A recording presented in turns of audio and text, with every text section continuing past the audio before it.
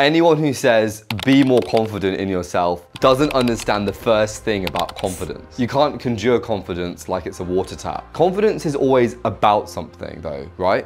About our body, our career, our skills. It's rooted in something which can be measured materially. Confidence is as a consequence of action, not a precursor. And therefore, there are subtle actions you can take which result in more confidence. Not because you're reaching nirvana through deep meditation, but because you've changed something in the environment or in your behavior. These are my tried and tested methods for reliably boosting confidence. The first thing is focusing on the message instead of the wording. Knowing what you're orientated towards over a long stretch of time makes it easier to navigate towards it. If you're focused on making each day perfect, you'll find yourself feeling like you're falling short. Let me give you an example. Once I had to do a presentation with 2 other colleagues in front of a large healthcare convention. Though we'd written what we planned to say, we each executed it differently. One colleague read everything off cards, which made him seem rigid and unsure.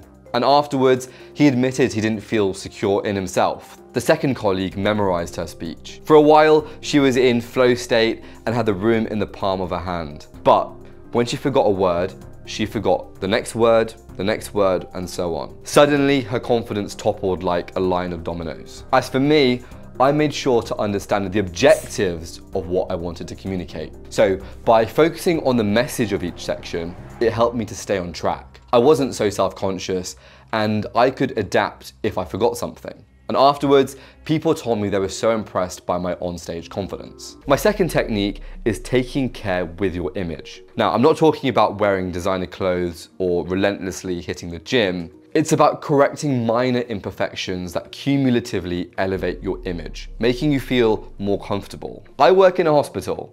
Scrubs are not exactly the greatest looking thing, but they serve a practical purpose. Yet, there are ways to make my scrubs look good, as limited as the options might seem. First, I make sure my scrubs fit. Sometimes I see colleagues wearing sizes way too big for them. And second, I make sure that the materials or colors go well together. Sometimes I see colleagues pairing scrub tops with chinos or jeans.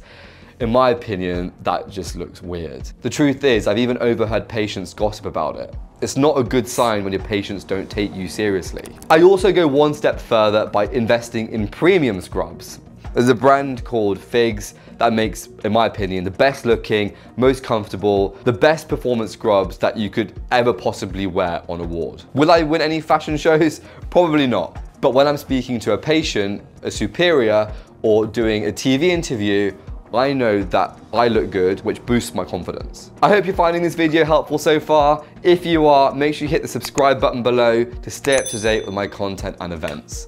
Let's continue. The last thing I do is to understand that anxiety itself isn't a bad thing. As great as it is that our society has become more aware of mental health, I sometimes get the impression people treat negative emotions as something systematically wrong with their life. Anxiety is a natural response in our bodies. It stems from our fight or flight mechanism. It's our body's way of signaling caution, similar to a car's reverse sensor alerting you to an obstacle. It's not our bodies telling us we are useless or stupid or bad. Understanding this helped me recognize these moments as opportunities for growth.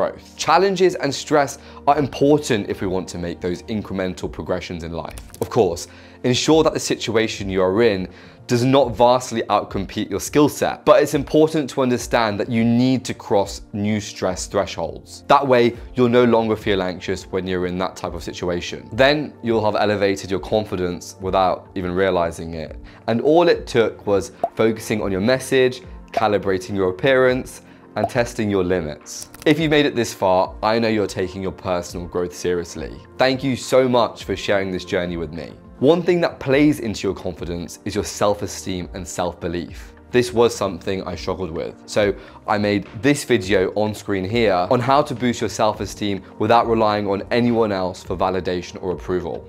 I'll see you there.